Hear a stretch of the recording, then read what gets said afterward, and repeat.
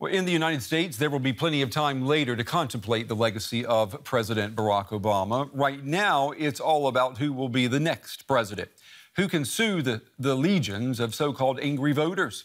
Well, those are the people, loud and angry, who are fed up with the political establishment. And it is a phenomenon that's being observed around the world, from the U.S. to right here in Germany. Well, today in Berlin, the angry voter and big data were both the topic of discussion at the Telefonica base camp. It was a packed house inside this think tank for new ideas. More than 150 people turned out to hear an interesting talk with the chief scientist at YouGov, polling, Doug Rivers, and the campaign strategist and Obama campaign veteran, Julius von der Laar. Julius, many of you know, is a regular guest here on The Day when we talk about the race for the White House.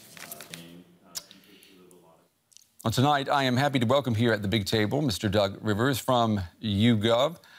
Doug, welcome to The Day. I had the pleasure of moderating that conversation with you earlier today.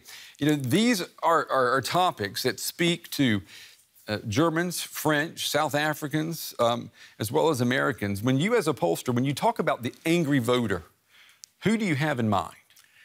Well, first off, we have in mind the people supporting Donald Trump. Most Americans think that Donald Trump is not qualified to be president, is loose with the facts. But there are a bunch of voters out there who are so frustrated that they're willing, and they say they're willing to risk making things worse by voting for Trump, because they think he'll really shake things up.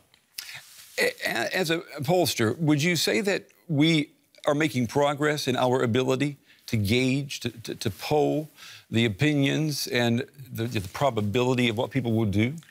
Well, polling is getting increasingly more difficult. The traditional methods, like calling people on the phone, get fewer and fewer people willing to participate in polls.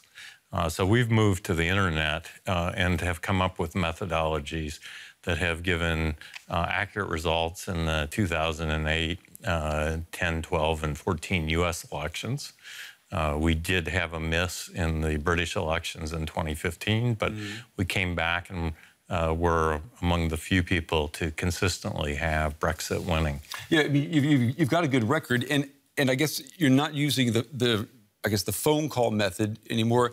We were saying earlier today, there are fewer people with landlines, and they don't want to be called on their cell phone, so where are you going to find them? They're all on the internet, right? Yes, so people have the internet, whether it's on a computer or on a mobile phone. So what we do is we get people who are willing to cooperate, who want to participate in polls, and then we assemble a sample that's representative of the population. Is it easy to get people, easier if you compare today to back in the day when you did things with phone calls? Is it easier to get people to say yes on the internet? It's much harder to get people to say yes. You're asking them to do something that is inconvenient, so we try to make it shorter and less burdensome for them. What about this notion of big data? How does it make polling better? Well, so the idea of big data is really, in our case, interconnected data. We measure literally thousands of things over time about people. And what that enables us to do is to, for any particular poll, put together a set of people who've given consistent answers in the past that predict what the outcome is going to be.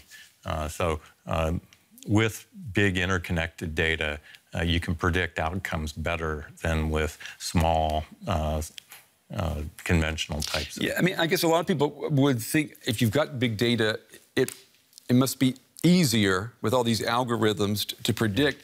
But how do you get the big data? Here in Germany, there's always this discussion about data protection, privacy. It's not that hard in the United States, is it? Well, in America, we have much more relaxed privacy laws, and that allows us to do things with less regulatory interference. But everything we do is with permission. Yeah. The idea is to tell people what you're doing, not make it a mystery, and be upfront with them. But having said that, it's still a small fraction of the population really wants to participate in doing polls. Is it easier to be a pollster in the United States than it would be if you were here in Europe because of the data protection issue? Absolutely. So in America, we have voter lists that report which people actually voted in which elections. They give information about them that enables you to identify where they live, the value of their house, you name it, a whole bunch of things. And in Europe, the privacy protections make it much more difficult to obtain that kind of data. But we have gotten people to agree to give us access to that information when we explain what we're trying to do. Doug, would you say your work polling, asking people what they think, what they're going to do, does it make democracy better? We hope so.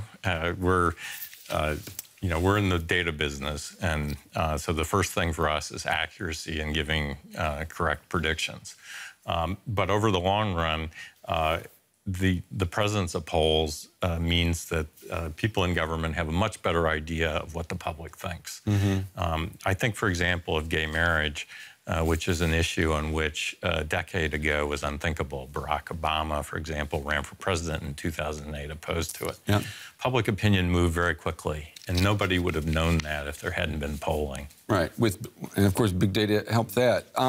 I don't know if you're a betting man, but I know you're a man who does polls, so I'm going to ask you, I'm going to do the Brent Goff, who will be president next poll. Who do you think is going to win in November, and by how much? So, our polls at the moment show a slight lead for Hillary Clinton, but well within the margin of error. What's your margin of error? Our margin of error is about plus or minus 3 points. Okay. And we currently have her leading Trump by 1 point. So there's still room for things. But if I was going to bet, I would put my bet on Hillary becoming the next president, but 45 days is an eternity in politics. That is true. All right, Doug Rivers, the chief scientist at YouGov and a visiting fellow at the American Academy here in Berlin. Doug, thank you very much for taking the time to be on the day. We appreciate it. Thanks.